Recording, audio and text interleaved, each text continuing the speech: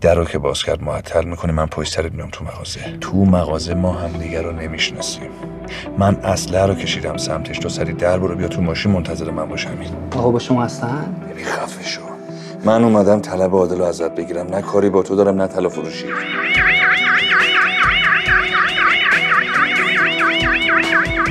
وقتی ولت کردم پشت سرت هم نگاه نمیکنی. خداحافظ مرسده. چرا ول نمی‌کنی؟ چرا انقدر مواظب منی؟ چرا انقدر مهربونی؟ رابی، عشق اساسا انتخابی نیست. تو چیزی هم که انتخابی نیست هیچ شکستی وجود نداره. چند روزه خیلی به حرفای شما من فکر کردم. نظرم راجع به نکیسا عوض شده. نکیسا پسر خیلی خوبیه. من فکر میکنم منو خیلی دوست داره. فکر میکنم بیشترین کسی که میتونم دوستش داشته باشم اونه. دیدی چی کار کرد؟ هنوز به دیشب فکر میکنی؟ تو فکر نمی کنی؟ عادت کردم کابوسمو زود فراموش کنم. خواست بهم بفهمونه که هنوز دوستم داره. مرسده چی داره اذیتت میکنه؟ ناراحت نمیشه که بگم میخوام یه مدتی تنها باشم. رستا با تو کار دارم. آقا کی بود؟ یه آقایی میگه که سیاوشم نامزد رابی. ما تا حالا همدیگر ندیدیم ولی دورا دور همدیگر میشناسیم. احساس میکنم به هم خوردن عروسی شما و آرش و به هم خوردن عروسی من و رابی بی ارتباط نیست. منم مطمئنم یه توطئه‌ای در کاره.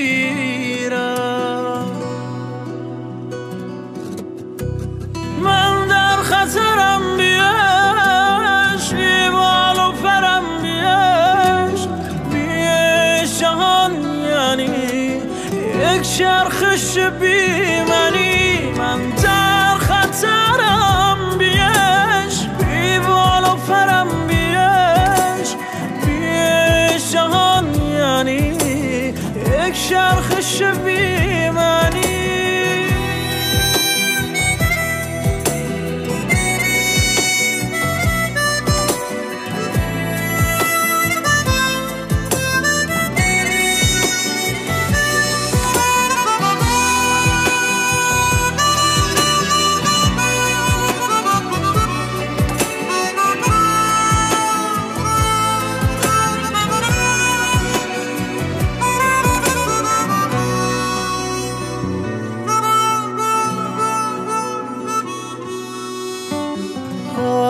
ببین نام من از نامت جدا شد، بیرحم من سهم من از تو گریه ها شد. این خانه بعد از تو شده دیوان خانه، در من نمرده این جنون عاشقانه.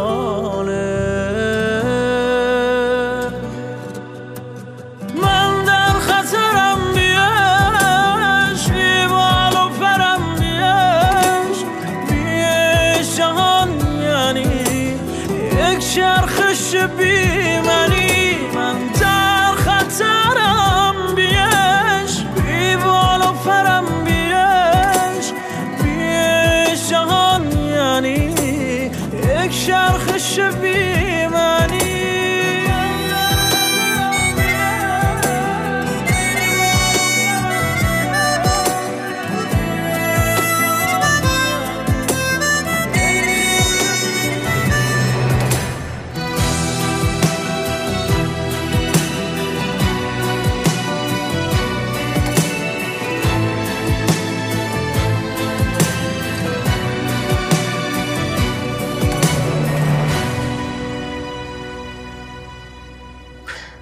اگر آرش هنوزم عاشق رستا باشه زمان اصلا مهم نیست. به من اعتماد کنین.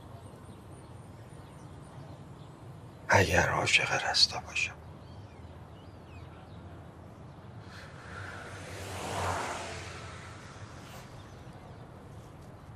این شماره منه.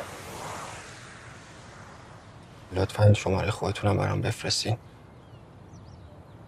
چون خبرهای خونه آرش زودتر از هر کسی به من میرسه. خانم آوا،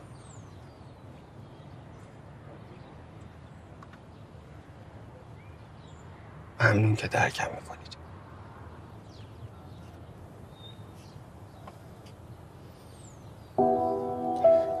فقط نمیخوام خانواده‌ام یا کس دیگه ای فعلا چیزی از این موضوع بدونن. بعد یکم احتیاط بکنیم. خیالتون راحت. خداحافظ.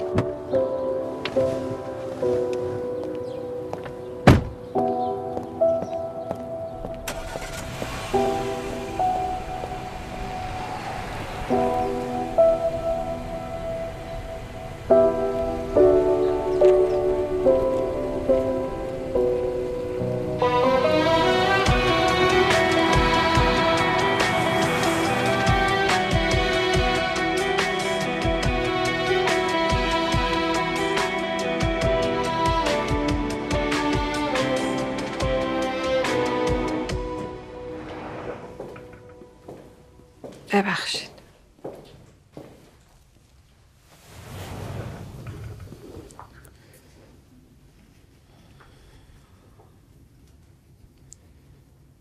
من الان آمادم اگه میخواین شروع کنیم.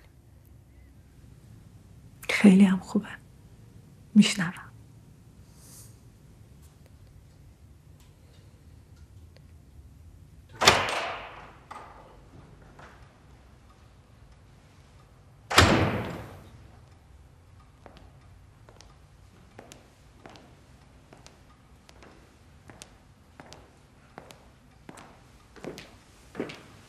کجا بودی؟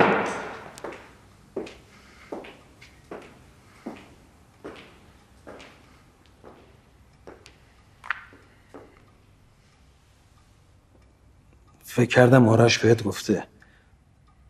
اون که برای غیبت پریشبت بود. دیشب کجا بودی؟ نگرانم شدی؟ نه، برای من اهمیتی نداشت، ولی آرش تا صبح نخوابید. جایی نبود که زنگ نزنه. واسط مهم نیست چه بلایی سرم اومده؟ میبینی که داشتم اومدم خونه، چند تا جوون ریختن سرم. همه چی رو بردن. پول، ساعت، گوشی، حلقه، همه چی رو. جالبه. همه اون چیزایی هم که من برات خریدم بردن. ازم نپرسیدن کی واسط خریده. اگه مقاومت نکرده بودم ماشینم برده بودن. فقط تونستم خودم به یه درمانگاه برسونم. بعدش هم رفتم کلانتری گزارش دادم.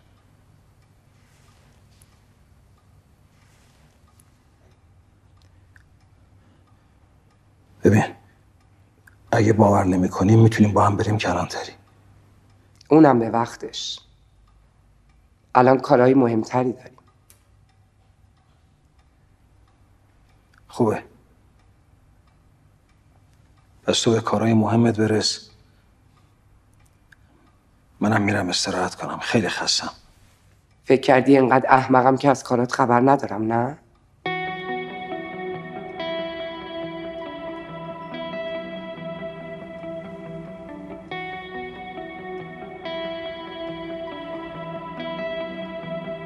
چیکار کردم که خودم خبر ندارم؟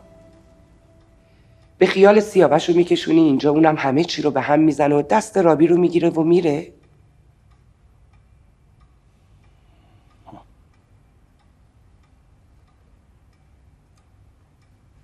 چرا باید همچین حماقتی بکنم؟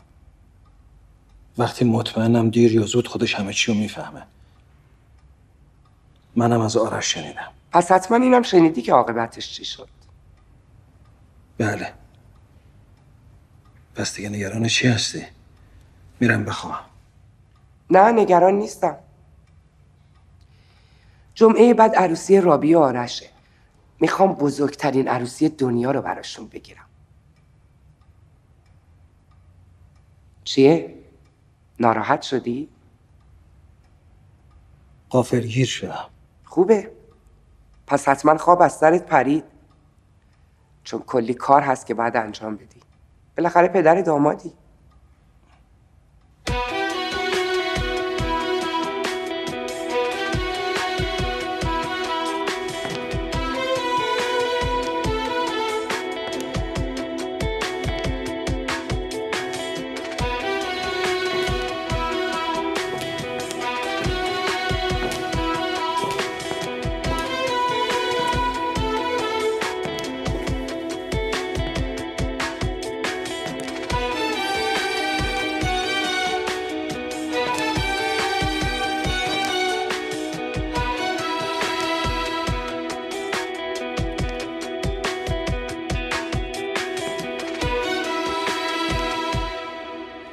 آفرین، خیلی خوب بود.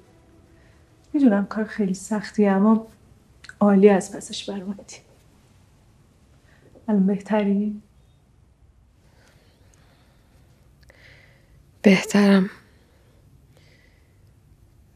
ولی هرچی که فکر میکنم هیچی ازش یادم نمیاد. طبیعی عزیزم، بار اوله که داری در موردش صحبت میکنی. ذهن تو هنوز سعی میکنه خاطرات تلخو پس بزنه و سرکوب کنه تا از دسترست خارج بشن. همین سرکوب کردن و تبدیل میشه به اون کابوسا و ترسای مختلفی که سراغت میومدن. ولی وقتی راجبش حرف بزنی تمام اون احساسات بد به خودآگاهت میاد و باعث میشه کنترلش برات راحت تر باشه. هرچی بیشتر راجبش حرف بزنی راحت تر میتونی کنترلش کنی. اون موقع حتما چیزای بیشتری یادت میاد. تنها چیزی که به من انگیزه میده که بیام اینجا پیدا کردن اونه. حتی فکر این که آدمی که زندگی منو نابود کرده ولی واسه خودش آزاد داره میچرخه دیوونم میکنه.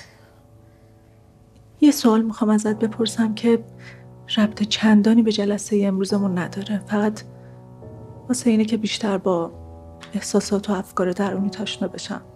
بله بپرسید.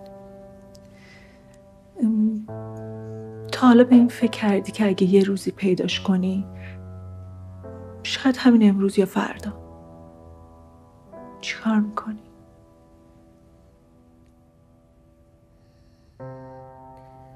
من هر روز، هر ساعت، هر دقیقه دارم بهش فکر میکنم. من موقعی که دارم با بقیه حرف میزنم یا مثلا دارم به ظاهر یه کاری رو انجام میدم، همش دارم ته ذهنم اون لحظه رو تصور میکنم. خب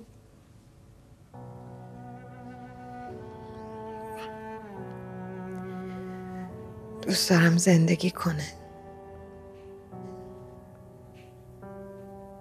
ولی با عذاب. هر نفسی که میکشه درد بکشه، عذاب بکشه، ولی نمیره، ندونه باید چی کار کنه.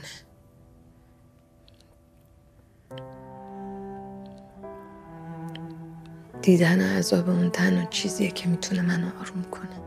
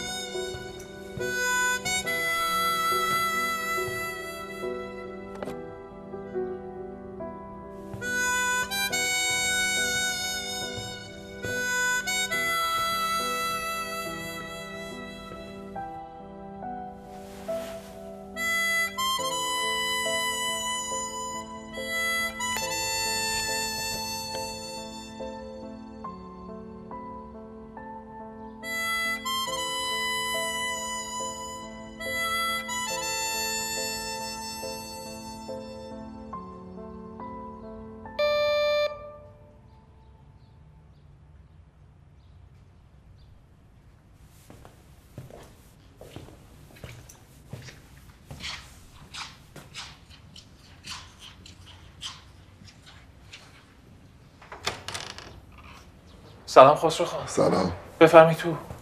امروز گاراژ نیومدی؟ حالم خوب نبود، به بچه‌ها گفته بودم.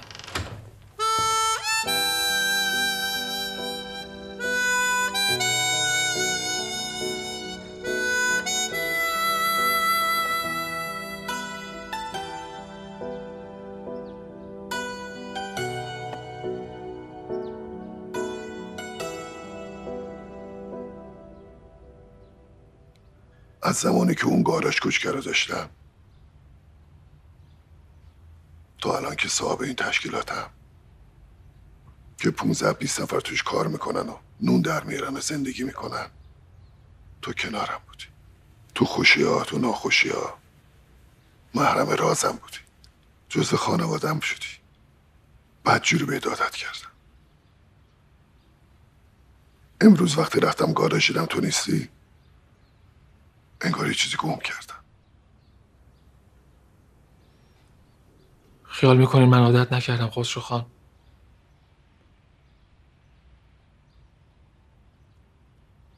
تو همه این سالا پشتم بودین مثل کوه، ولی بعد از خواستگاری و اون حرفا سخت شد برام تو چشاتون نگاه کنم. نمیتونم نگران زندگی دخترم باشم، نگران تو نباشم. این دور از انصافه. تو منو خوب میشناسی.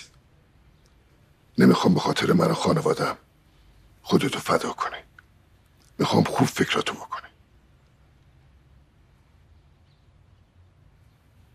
نکیسا، رستا رضایت داد.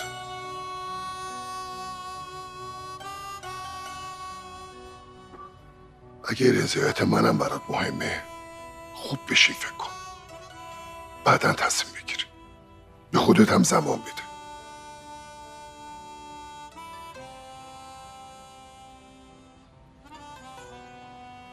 چرا باید تصمیمم عوض شه خسرو خان؟ میخوام باهات صادق باشم. خیلی باید بهش زمان بدی و خیلی مواظبت بکن، چون پر کردن جای خالی آرش برای رستا خیلی مشکله. اون یه بار با اون عشق و تجربه کرده. نباید توقع داشته باشی با این حالت روحیش همه چی خوب باشه. باید خیلی صبور باشی، بهش فرصت بدی. اون خیلی آسیب خورده. من رستا رو خیلی خوب میشناسم. اون الان وضع روحی خوبی نداره. باید خیلی مواظبت بکنی.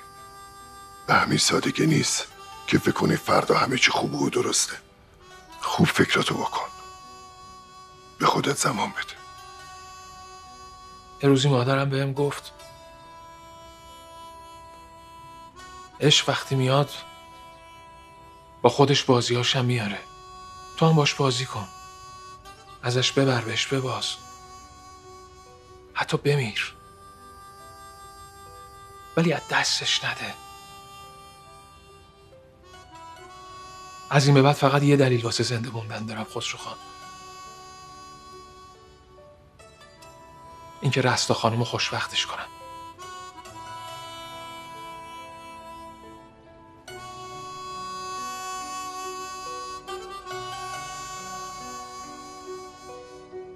آوا. بله مامان. بیا پایین کارت دارم.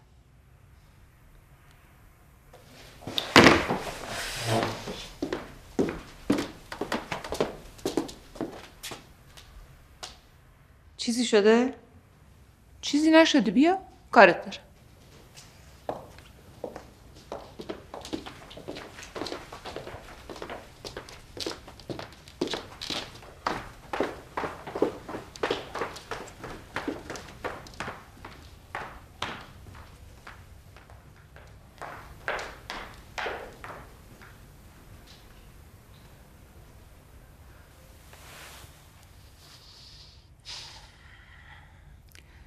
از صبح منتظر بودم، هی دست میکردم رستا بره باهات حرف بزنم. یهو غیبت زد. آره بیرون کار داشتم. تو واقعا چی کار داری میکنی؟ من نگرانتم. الان چی کار داشتی؟ این روزا رستا حرفی باهات نزده؟ در مورد چی؟ خواستگار جدیدش. کی؟ نکیسا. نکیسا؟ نکیسا یهو یه دفعه؟ آره، از بابات خواستگاریش کرده. رستا اولش مخالف بوده ولی ظاهرا دیشب قبول کرده. رستا قبول کرد؟ بابات از من نظر میخواد. خب شما چی گفتین؟ چی باید بگم؟ بگم خوبه، بگم بده، آدم نمیدونه چی میشه. بعدم رستا که بچه نیست، خودش باید تصمیم بگیره.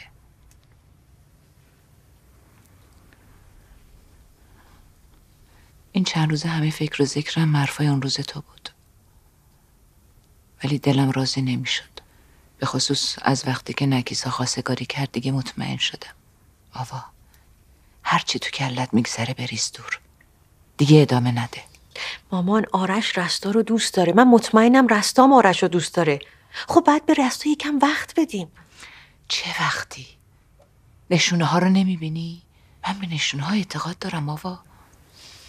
کدوم نشونه مامان؟ دقیقا همون موقعی که تو میخوای به خاطر دل خودت یه رابطه رو خراب کنی، نکیسا میاد خواستگاری. اگه این نشونه نیست پس چیه؟ به خاطر دل خودم یا دل شکسته رستا؟ اگه اون چیزی که تو ذهن تو اتفاق بیفته، دل یه دختر دیگه میشکنه. خودتو قاطی این ماجرا نکن. اگه قرار دلی بشکنه ترجیح میدم ما قربانیش باشیم تا باعث و بانی.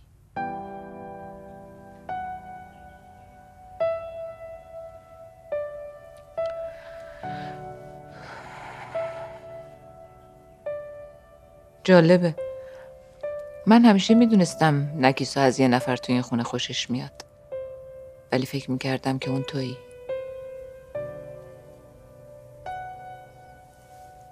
چرا من؟ خب با تو خیلی بیشتر صمیمی بود. تازگی هم خیلی دور و برت میپلکه. میپلکه واقعا؟ نمیدونم دیگه. میدونین آدم هیچ وقت نمیدونه تو سر بقیه چی میگذره.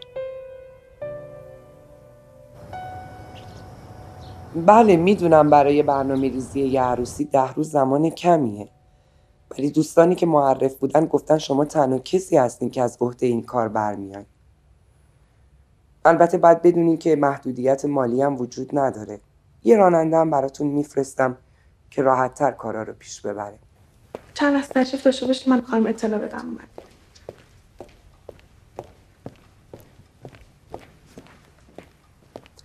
ساعت 3 عالیه. 2:30 راننده رو میفرستم جلوی دفتر. ممنون. خانوم، خریدتون تشریف آوردن. ببرش تو اتاق من ازش پذیرایی کن تا من بیام. چشم. راضیه؟ جان. ناصر رفت دنبال کارتا؟ بله همین الان فرستادمش، رفت لیست خریدام دادم انجام بده. خیلی خوب، وقتی که برگشت با هم دیگه بریم ویلای لواسون. یه چند نفرم با خودتون ببرین اونجا رو تمیز کنین. مهمونای مهمی دارم. خودت هم بالا سرشون وایسا که کارا رو درست انجام بدن. چشم خانم.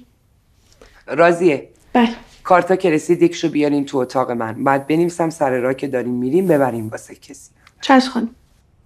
به کارت برس. باشه.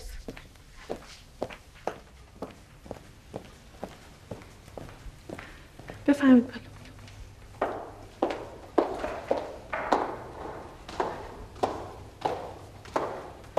سلام.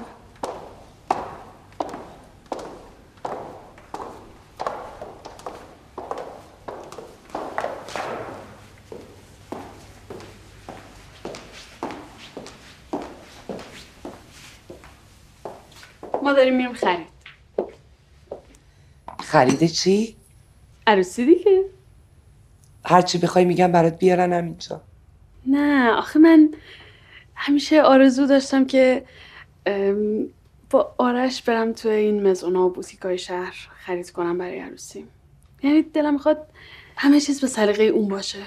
که اون شب رو دوست داشته باشه، خونه رو دوست داشته باشه، وسایل رو دوست داشته باشه. اینجوری فکر میکنم قشنگ‌تره. عزیز دلم،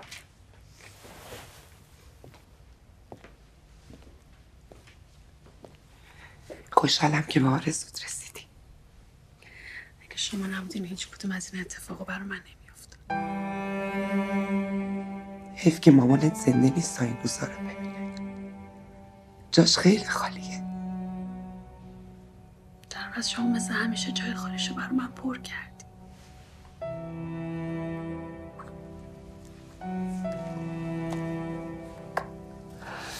جونم.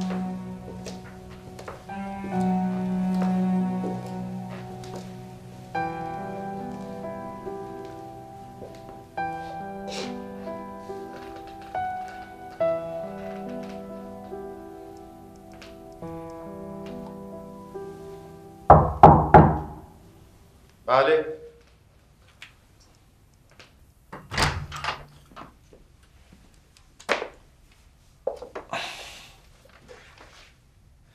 چه داماد خوشتیپی. مرسی.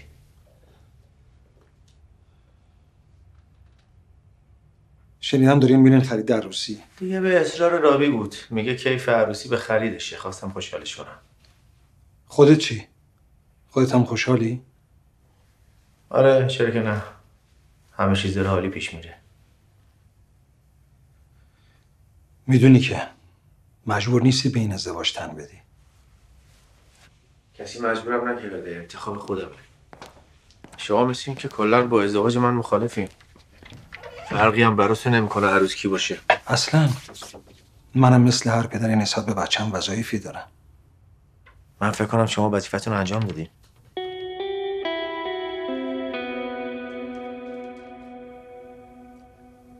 منظورم برگردوندن سیاوشه.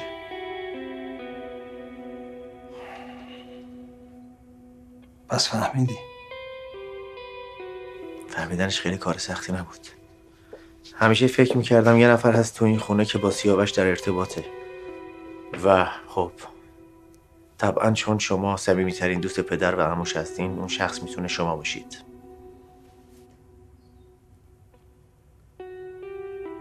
اون قدرها هم که فکر میکردم باهوش نیستم. فقط از این تعجبم که چرا زودتر بهش نگفتی.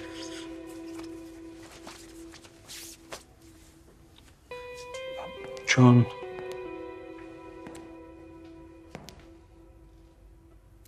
اون موقع همه امیدم به رستا بود. مطمئن بودم اونقدر عاشقشه که به هیچ دختری اجازه نمیدی وارد زندگیت بشه.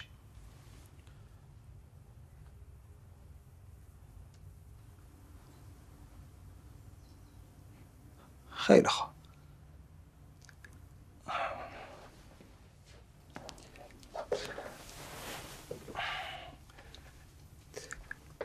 سیاوش دیگه سراغت نیومد؟ زنگی، پیامی؟ نه من هیچ وقت در طول این سالا با این آدم در ارتباط نبودم. اصلا این مسئله من نبوده، مسئله رابی بوده. چرا این سوال پرسیدین؟ هیچ، همینطوری. سوال مشکوکی، همینجوری که نپرسیدین.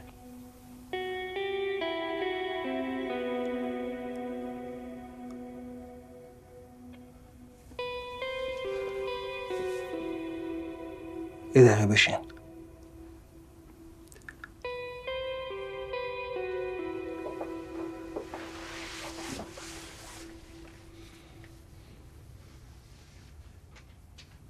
اینطور که معلومه همه چی همونطور پیش میره که تو و مامانت میخواین. منم از این بابت خوشحالم. فقط یه سواله که ذهنمو درگیر کرده. بپرسین.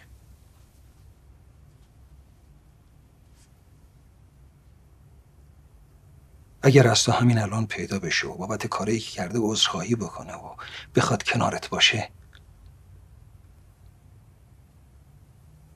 تو بازم رابی رو انتخاب میکنی؟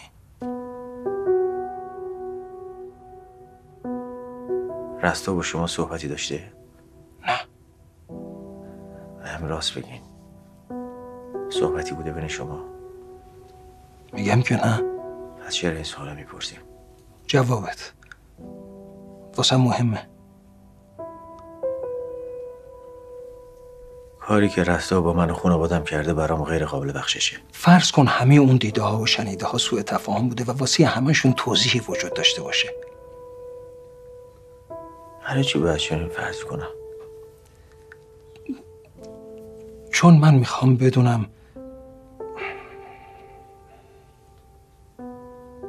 چی میخوای بدونی؟ بذار آرش اینجوری بگم بهت. روز عروسیت با رستا گفتی اگه قرار به اشتباه باشه دوست دارم اون اشتباه رستا باشه. یادم. حالا میخوام بدونم در مورد رابی هم همینو میگی؟ یا رابی فقط بهانه است برای اینکه رستا رو فراموش کنی؟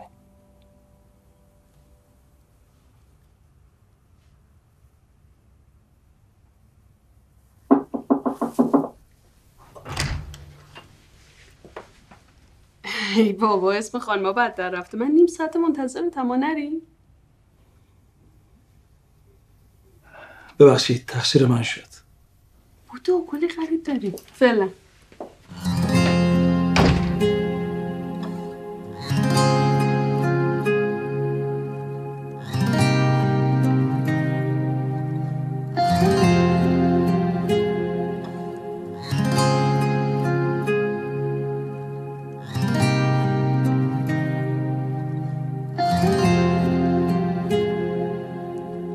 جونم به لب رسید تا عاشقم شدی، تا بیقرار و مجنون و شیدا مثل خودم شدی. حالا که وقتشه پا تو عقب نکش، تصویر عشق و خاموش و تنها رو پوست شب نکش. بیقراری نکن دلم، گریه زاری نکن دلم، قایق گم شدم ببین تا کمر غرق تو گلم. استخونم شکسته شد، در زدم هر جا بسته شد، وقتی افسرده تر شدم عشقمم دیگه خسته شد.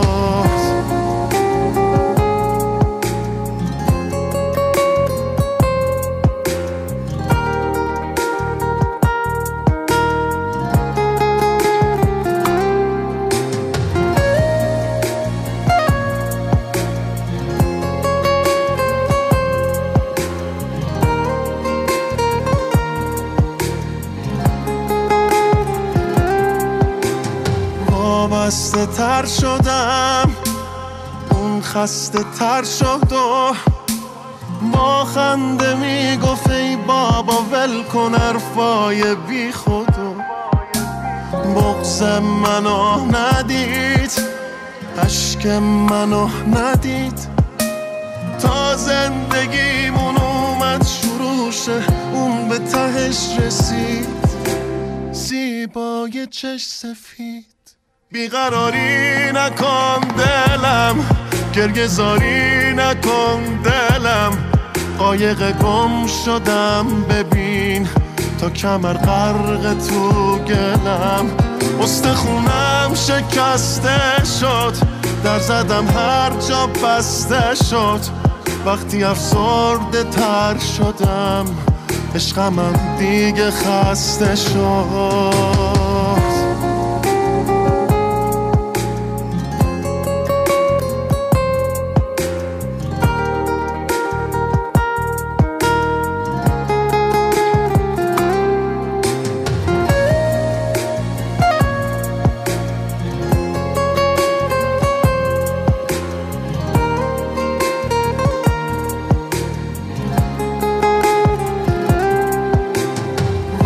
خسته تر شدم، اون خسته تر شد و با خنده میگفت ای بابا ول کن حرفای بی خودو. بغض منو ندید، اشک منو ندید، تا زندگیمون اومد شروع شه اون به ته تهش رسید، زیبای چش سفید. بیقراری نکن دلم، گریه‌زاری نکن دلم، قایق گم شدم ببین تا کمر غرق تو گلم. استخونم شکسته شد، در زدم هر جا بسته شد، وقتی افسرده تر شدم عشقمم دیگه خسته شد.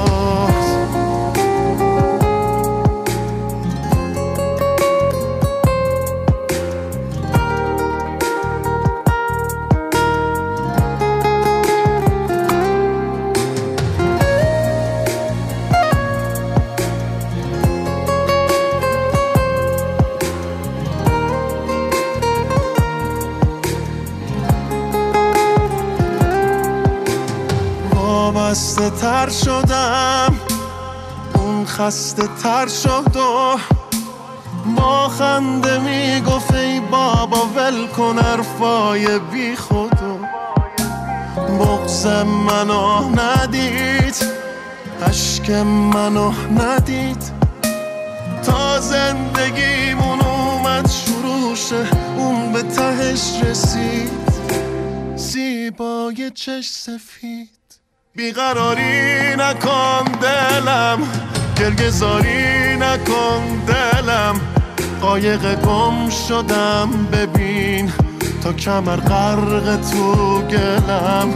استخونم شکسته شد، در زدم هر جا بسته شد، وقتی افسرده تر شدم عشقمم دیگه خسته شد. بیقراری نکن دلم، گریه‌زاری نکن دلم، قایق گم شدم ببین تا کمر غرق تو گلم.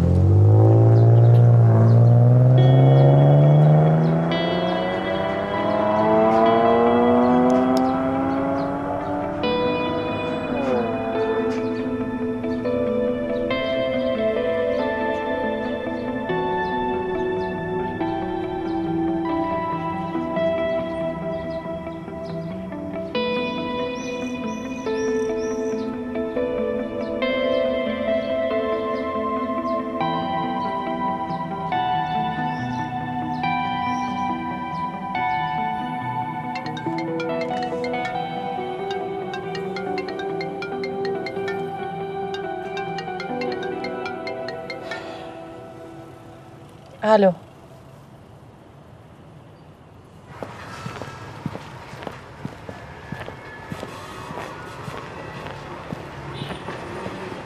سلام رستا خانم. ببین این بار چندم ها، به جنس خوب بده دیگه.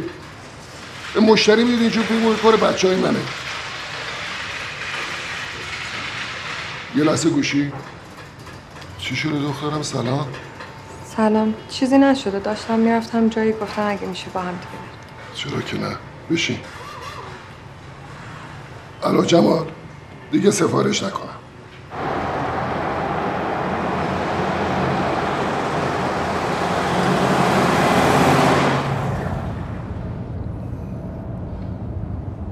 اتفاقی نیفتاده، فقط چند کلمه حرف بین ما رد و بدل شده. به نکیسا میگم همه چی رو فراموش کنه. راحتی اینجوری؟ بسی چی نمیگه؟ تو منو نمیشناسی؟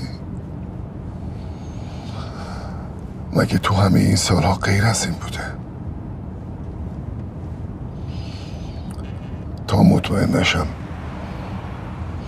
تو دل چی میگذره میدونه که آروم نمیشم. این چند روز همش حواسم به تو بود. تو نکیسا رو میدیدی یا رو ازش برمیگردوندی یا بهش کم محلی میکردی، مثل همین امروز تو گاراژ. دست خودم نیست بابا. من هنوزم تو خوابم، تو بیداریم، فقط آرش رو میبینم. اصلا نمیتونم کسی دیگه رو ببینم به جز اون. میدونم، ولی بالاخره باید یه جا شروع کنی.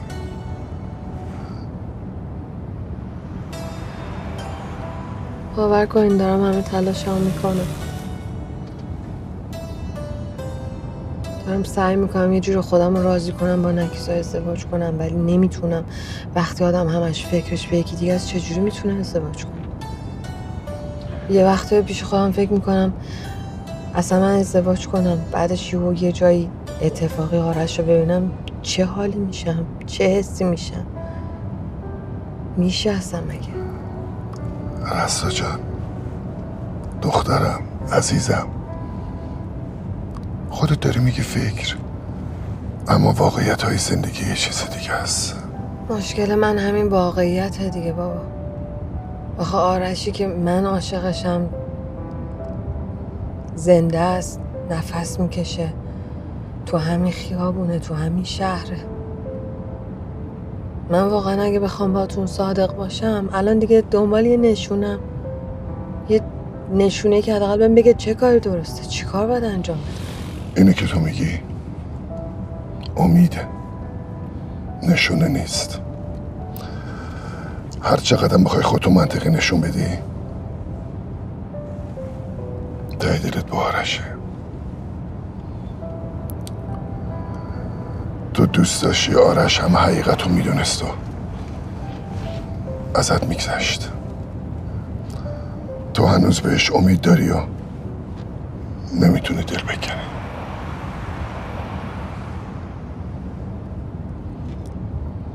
امید اشتباهه؟ آره، در این مورد اشتباهه. روز خاکسپاری مادرت خدا بیامرز همش امید داشتم بلند شه دستمو بگیره با هم بریم خونه، ولی فقط یه امید بود.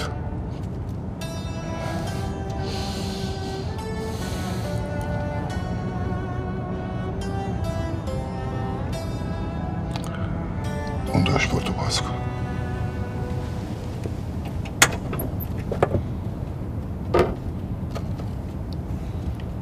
نمیدونم چرا برامون این کارتو فرستادن، ولی مطمئنم قصدشون اصلا دعوت نبوده. فقط اصرار داشتن حتما این پاکت به دستت برسه.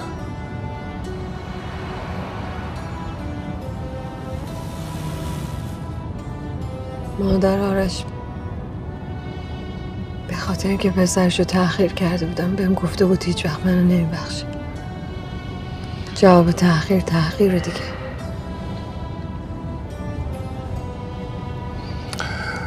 نگهش داشتم واسه یه همچین روزی. اینم نشونی که میخواستی.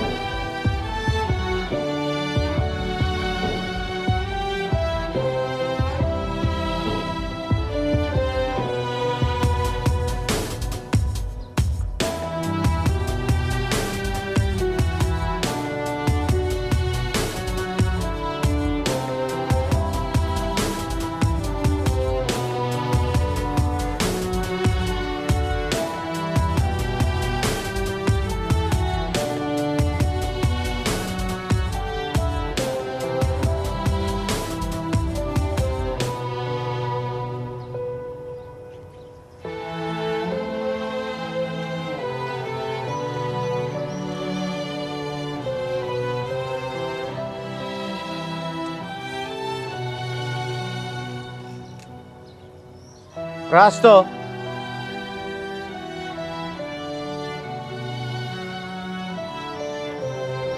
رابی کار تموم شد بیا.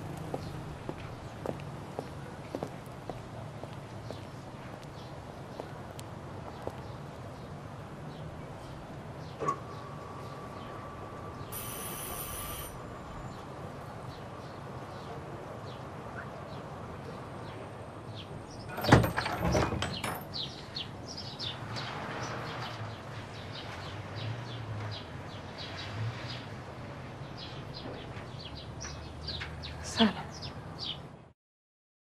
من کار وحشتناکی باهات کردم. واقعا ازت معذرت میخوام. صدامو داری ضبط میکنی الان؟ مدرک میخوای جمع کنی؟ میدونی چی به من گذشت؟ من فردا مرخصی یه روزه دارم. هم جواب سوالم ازش میگیرم، هم طلبمو یه جوری پس میگیرم. من نیومدم اینجا ناامیدت بکنم. فقط اومدم بگم هر کاری میخواین بکنین دیگه وقتشه. رابی با تو حرفی زده؟ لطفاً بذار ببینم تو با هم صحبت کنیم. فکر کنم ناراحتت کردم. میخوام بهت بگم که صرفا فقط یه اشتباه بود. تضمین میکنم که دیگه تکرار نمیشه. باشه؟ هیچ وقت قولی نده که بهش نمیتونی عمل کنی. میدونی تو این مدت چه بلایی سرم اومده؟ حالا که به هم برگشتیم قول بده جز خودمون از کسی حرف نزنیم. قول بده که تنها نمیذاریم.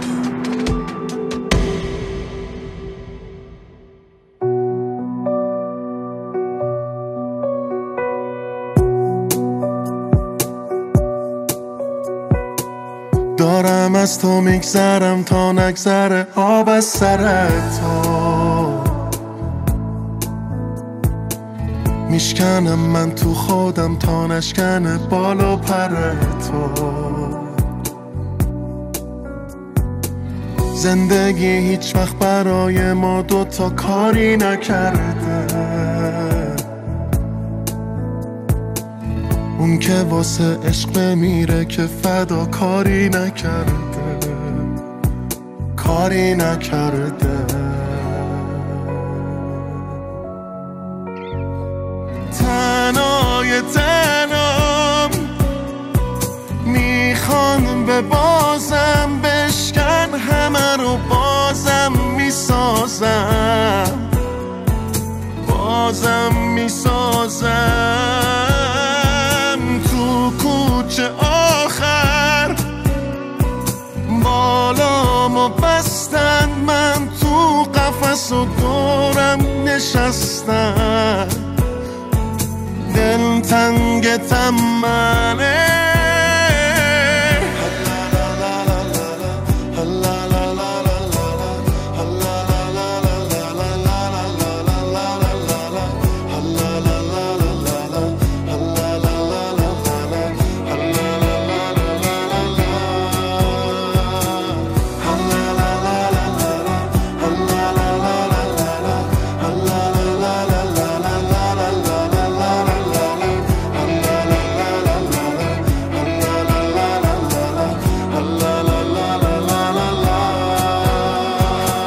میشکنم پلا رو پشتم تا نترسم بر نگردم، هیچ جا دنبالم نگردین، من یه درد دور گردم، یه قدم مونده به دریا، ساحل و بارونه کردم. من همین حالا میرم که تو دلت نگیره بعدم.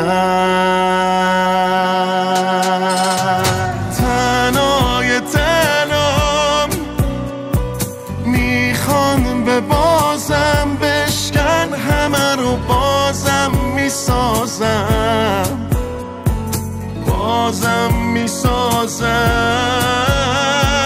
تو کوچه آخر آخر بالامو بستن، من تو قفس و دورم نشستم، دل تنگتم منه، تنهای تنام میخوان به بازم بشکن همه رو، بازم میسازم، بازم میسازم. تو کوچه آخر بالامو بستن، من تو قفس دورم نشستم، دل تنگتم من،